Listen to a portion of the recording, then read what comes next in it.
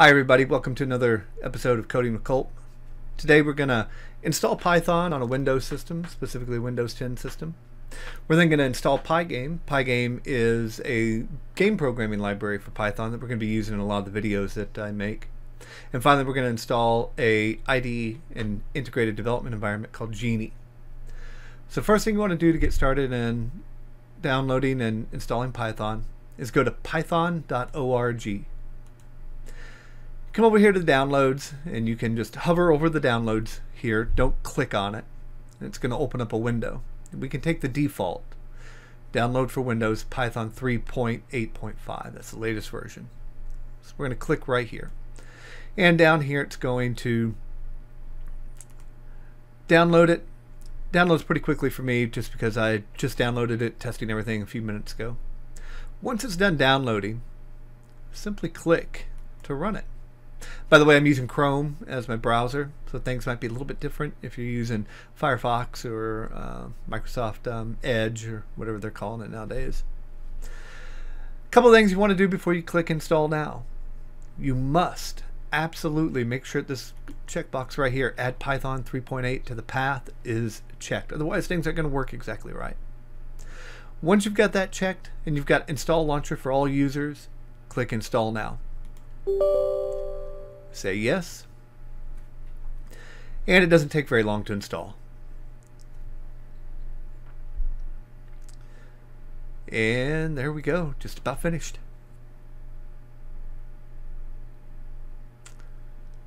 And all done.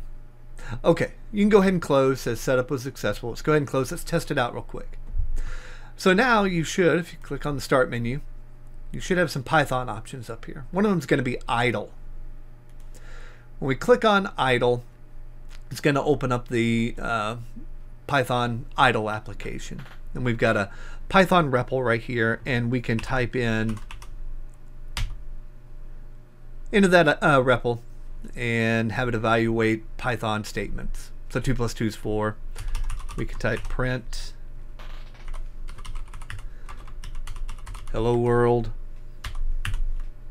and it works. Now we want to install Pygame. Pygame is a game programming library specifically for Python. It's really good. We're going to be using it a lot in a lot of the videos that I do. We can test to see if it's installed. It shouldn't be installed by going import Pygame. And well, I do have it installed because I just installed it a little bit ago, but I'm going to show you how to install it. So I'm going to click out of idle. And now what you're going to do, you're going to come down here to the search box and you're going to type in CMD, which stands for command prompt. You're going to right click and choose Run as Administrator. I'm going to say yes. Okay. Python has a tool called pip, which is the Python package manager, that allows you to easily install various Python packages and libraries. So we're going to type in pip3 install Pygame. Now for me it's going to be already installed. It's going to tell me that. Requirement already satisfied. You should get a message that Pygame was installed successfully. If you don't, just make sure you've typed everything in exactly as I've typed it in there. You may also get a message that pip is out of date. You need to update it. It still should have installed Python or Pygame properly. You can go ahead and update pip3 if you want. You don't have to. Once you're done with that, you can close out the window again. And once again, let's go start up idle. And now when you import Pygame,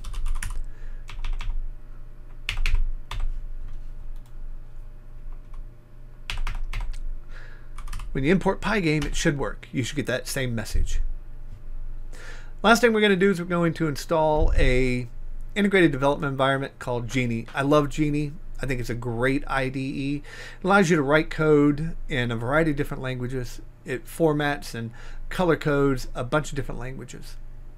What I like best about it is that it's very simple.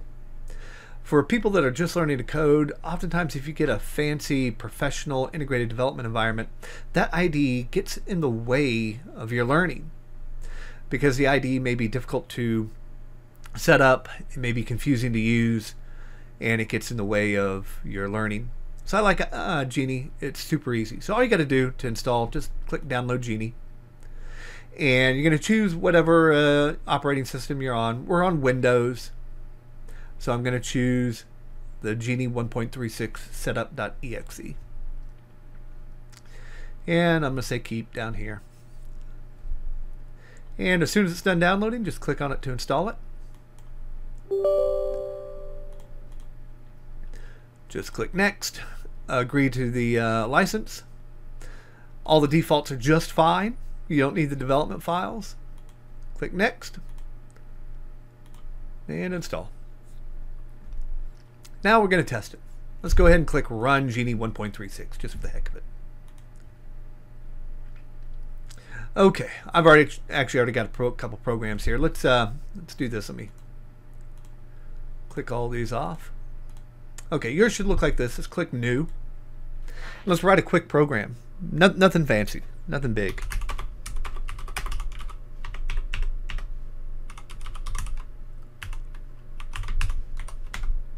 Now you notice it's not color coding, not doing anything for us. We need to save it. We're going to go File, Save As. Let's see, I'm going to just put this on my desktop for now. And I'm going to call it hello.py. Click Save. There we go. So now it's color coding. It's properly formatting for Python.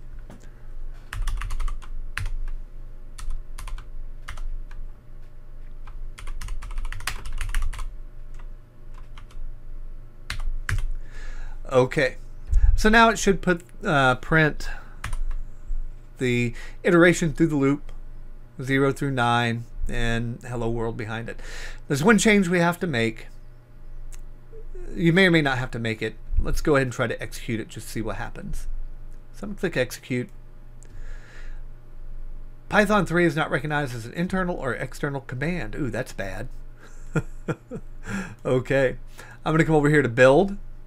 I'm going to go set build commands. I'm going to change this Python 3 to just Python, and yours may already be set to just Python. I had made some changes to my system earlier, so yours may already be set to Python. We'll click execute again, and there we go.